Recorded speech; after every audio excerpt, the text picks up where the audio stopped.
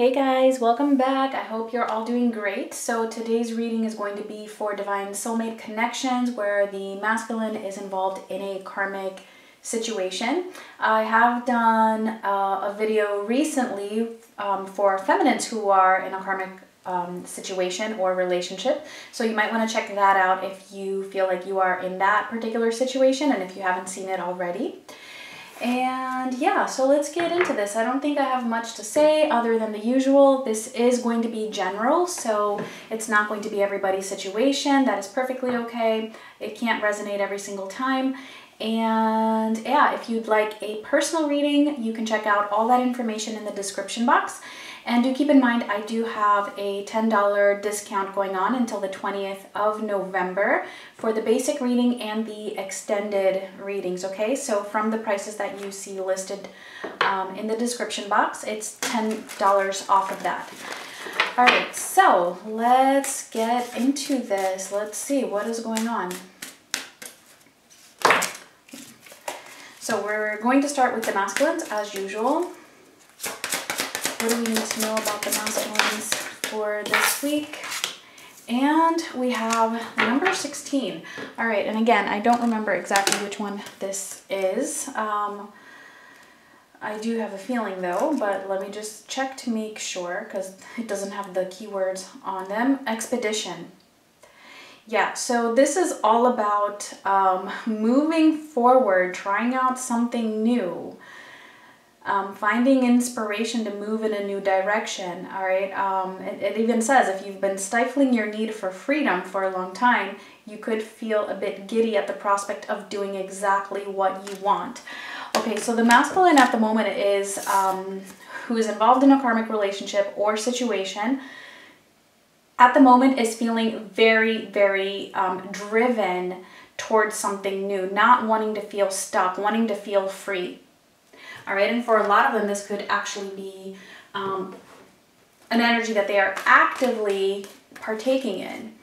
But let's get a couple more oracle cards here. Let's see what else. What else do we need to know about the masculines here? Ooh, we have walking away. All right, and we almost had Angel of Balance pop out as well. So yeah, definitely finding a sense of balance from within in order to be able to walk away. I mean, these two cards together, that's like a killer combination here, representing what's going on with the masculines. So yeah, you know what? I actually want to get just one or two more from this deck. I just love this deck so much. I can't, it's hard not to use it. So let's see, what else? Because this is already looking really positive.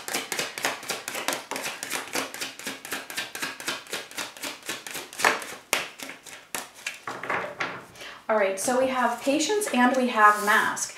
Okay, so the issue here is that, yeah, they are in this energy of wanting freedom, right? Walking away from a particular situation. I do feel definitely that this is referring to the karmic situation, okay, because it's positive.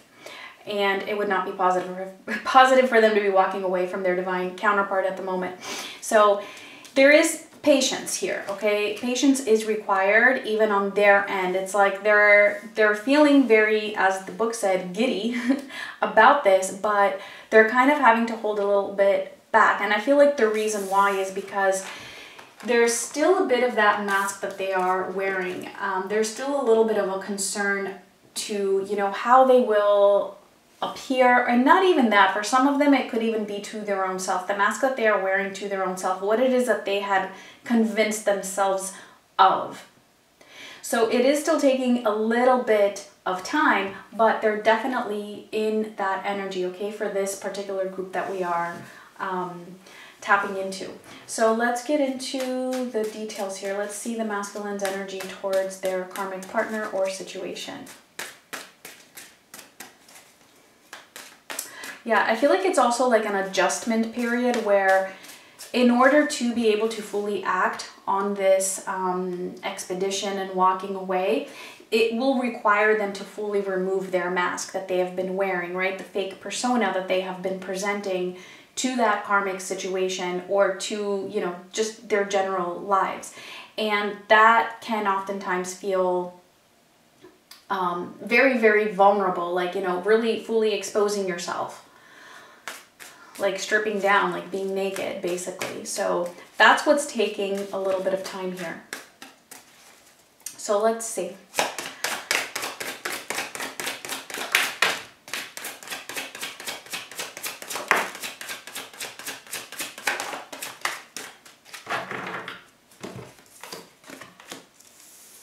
All right, we have the Hanged Man in reverse, the Seven of Swords, and the Three of Pentacles in reverse.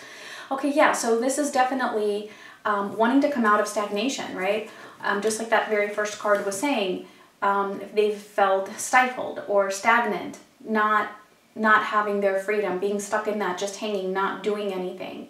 All right, so the Hanged Man is here in reverse. It's like wanting to break out of that, wanting to take off those chains that have been holding them, holding themselves there, basically.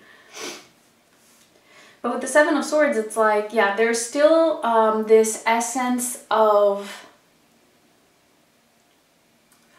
I almost want to say guilt. I know this is not the guilt card, but that's what I'm getting here. Because it's giving them this essence. See how there's a fox in this image.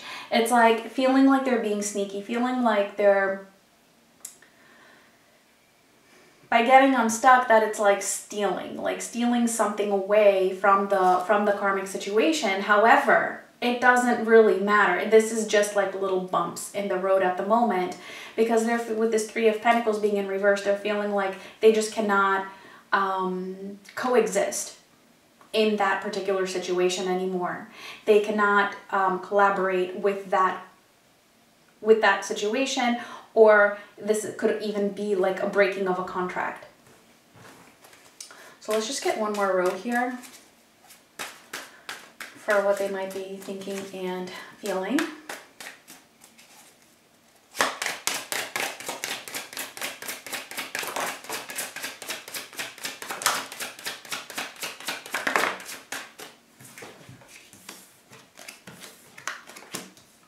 All right, we have Judgment, the Two of Pentacles, and the Six of Swords in reverse. Yeah, huge wake-up call here. They're thinking like they feel like they want to be reborn, especially having this Judgment card right under the Hanging Man, which is in reverse.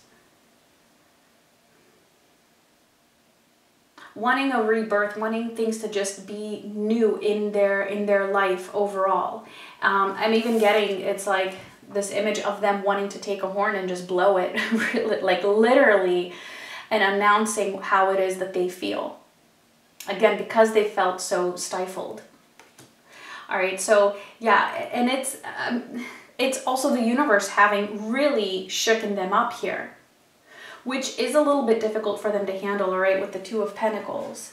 And I do feel like they're feeling like that walking away, right, with the Seven of Swords, like I said, it almost feels to them like, again, I'm just getting that, we are going to clarify some of these, but I'm getting that there's a little bit of guilt here, feeling like sneaking away from this, like leaving someone else at a loss, which to them is what is difficult to really balance out or cope with. All right, I feel like that is what their challenge is. And they're feeling like the whole situation is a challenge. The whole situation cannot be brought into balance. There's a lot of storminess in the atmosphere between them and the situation or the karmic partner. And what I'm getting here with the Six of Swords being in reverse, they're feeling like whatever this conflict or whatever it is that is so difficult to fully manage within this connection, it's like it cannot be resolved. It cannot move towards calmer waters. So at the same time, there is a little bit of holding on to the past here. Okay, I'm not going to lie. It is a little bit of holding on to that, like still kind of hesitating a little bit to walk away, although the energy, as I said, it is there. All right, but mostly what I'm getting here, yeah, is that they feel like they cannot go back to that Three of Pentacles, to working together. I feel like also with this card, the masculines had been waiting for there to be consent, like for this to be like a mutual decision. And it's like now realizing that it might never be. It might never be mutual. They cannot both mutually agree to walk away and to just leave this in the past. So because of that, it is the masculine who has to blow that horn.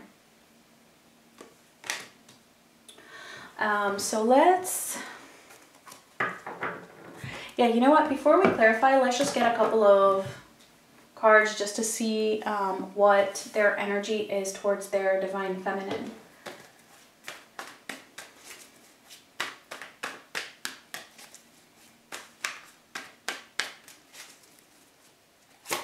All right, so let's see.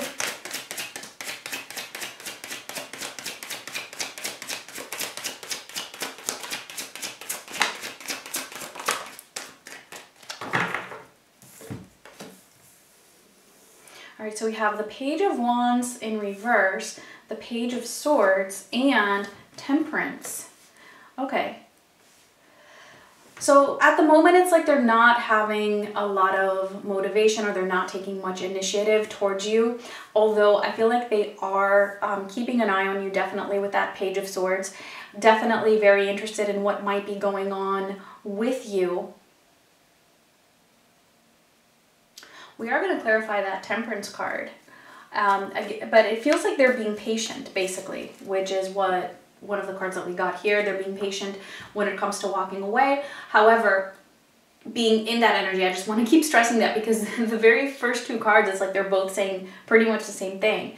But I feel like they're just being patient when it comes to fully taking some kind of an initiative when it comes to either communicating with you or whatever the next step would be, okay, for your particular situation here. But let's get one more row here.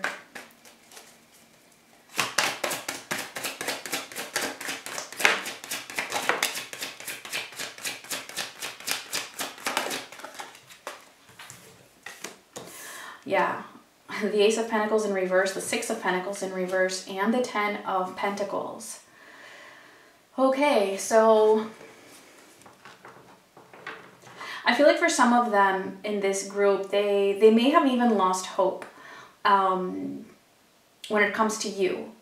They are very much in that energy of walking away from the karmic, but at the same time, not really sure if things are going to work out with you from your end, basically. And so, yeah, at the moment, they're just not taking practical steps, not really fully seeing the new, you know, offering you a new kind of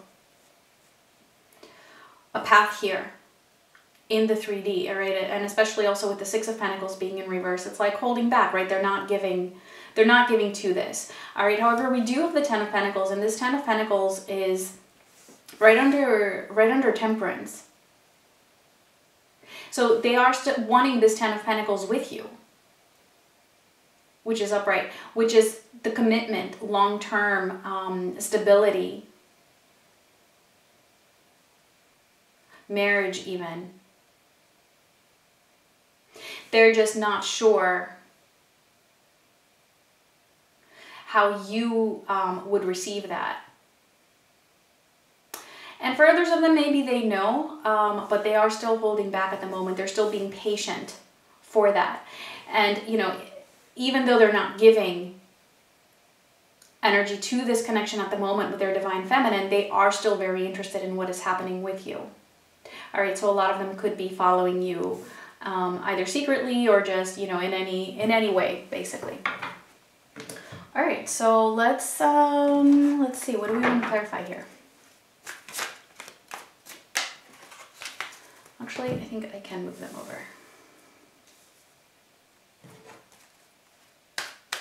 Yeah, let's clarify that first row, especially the Seven of Swords.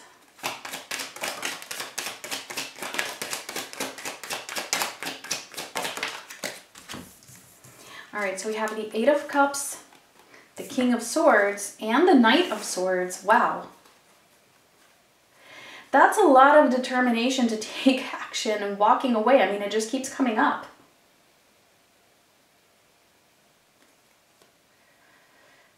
It just keeps coming up. And I do feel like there's a lot of restlessness with that. And again, like I feel like there's restlessness, right? There's a bit of, it's like there's impatience, but they're feeling like they have to be patient at the same time because they're really struggling to take off that mask, as I said.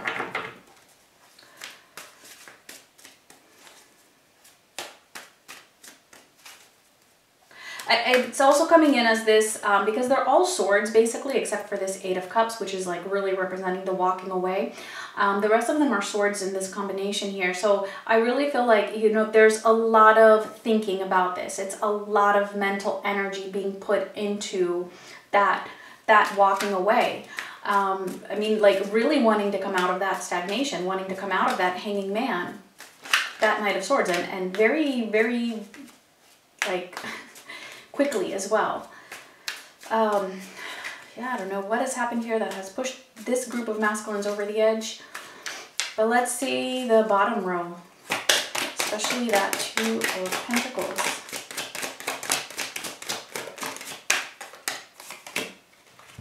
Yeah, Three of Wands, Six of Wands, and the Tower, all upright. Yeah, so again, I mean, this is why patience is coming in here. A little bit of holding off, even though they're very determined to be successful at this. They're very determined to have this Tower, pretty much, which is like that ending, you know, to just pretty much be the ending of this situation, right? And they want it to happen in a way where it's going to be once and for all, like it's going to be successful. Because for some of them, they may have taken steps in the past only to go back, only to not be able to follow through with it. This time they're really wanting to be successful at it. And I feel like that's another reason why they're being patient. And that is something that is concerning to them at the moment and might be a little bit difficult to handle, is the fact that, you know what, it's like they're saying, I don't want to do this only to go back. So I just have to make sure that I do it in exactly the right way in order for the Tower to actually fall this time. And I feel like that is part of their wake-up call. That is the revelation that they're having, is that, you know, this time it has to be all or nothing, basically. And so it's like they're holding out so that it can be that all, not the nothing, right? Or not semi. So yeah, for their energy towards their feminine, let's see. I want to see temperance in that top row, but just anything that wants to come through overall about that top row.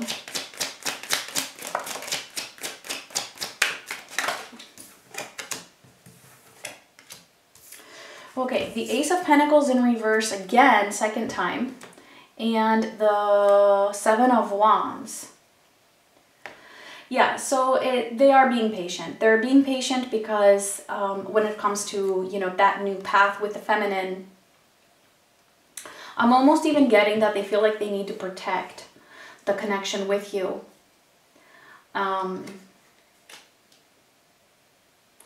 Yeah, see, it's all about them being patient because they cannot come forward too soon, because if they come forward too soon and that Tower has not fallen just yet, it could just, you know, throw things off. Again, it's like they feel like it needs to be like complete. It needs to be 100% victory. It needs to be 100% success before coming through. So I really feel like they're doing this, not coming forward to you, so that it can be, so that as a way of protecting the connection. So if they're holding back, that's why they're holding back at the moment. I mean, maybe you are in communication, all right? Because we do have that Page of Swords, which is about communication. But I do feel like it is minimal for most of you. Or, you know, whatever, the way that they are approaching you or the way that your interaction is, I feel like it is minimal because it's a way of protecting the connection.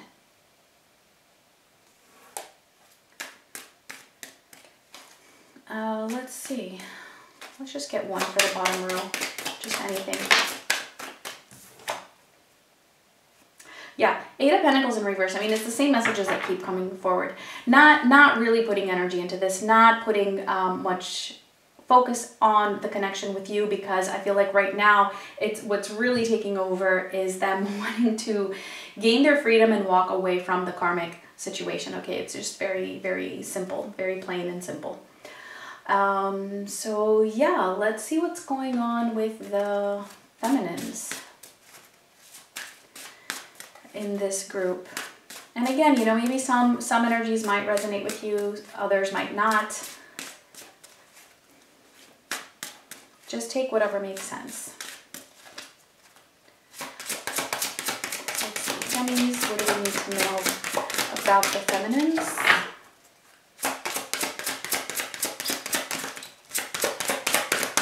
And I don't know why we're not getting a card. I actually might do like a couple extra readings very soon, just looking into the karmic situation, or just looking into more specific groups of you. We'll see. All right, so for you, we have the number 9, okay, and I believe this is happy place. Yeah, that's the key word of this card, is happy place. So I feel like what you're doing is you're really trying to find that place within yourself that can give you happiness, just trying to really be happy on your own, within your own self. This card really does remind me of sometimes the 9 of Pentacles, as well as the 10 of Cups, but I see it more of being on an individual basis. And we also have 6th chakra, Archangel Metatron.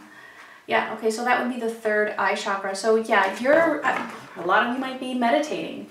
You might be meditating more, you might be getting visions or using visualizations to get yourself to feel that balance from within and getting to that happy place.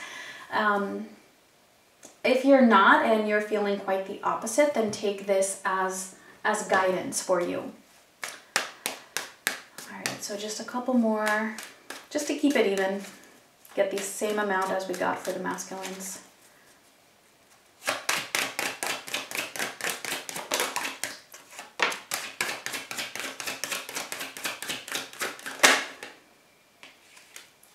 All right, so we got one extra. We have awakening, balancing the scales, and recognition. All right, wow.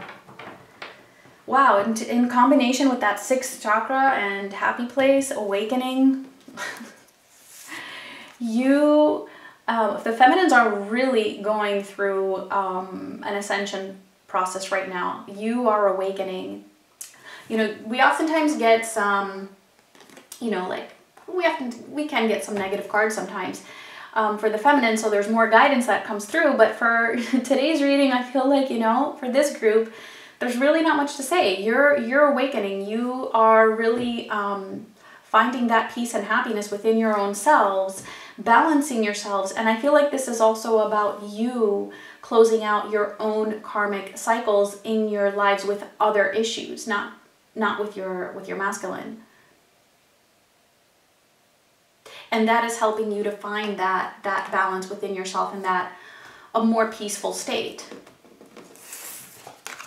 And especially also with recognition, obviously. I feel like you're just recognizing a lot of things, like just waking up to a lot of things that are happening for you within your own self and within your own life. And it's interesting because the other message I'm getting here is that you recognize this connection for what it is. You're not in denial of it, all right? Because we can oftentimes go through a phase where we're in denial of it and just like it's done, like it's, yeah, and maybe it is done, you know, that's a different story.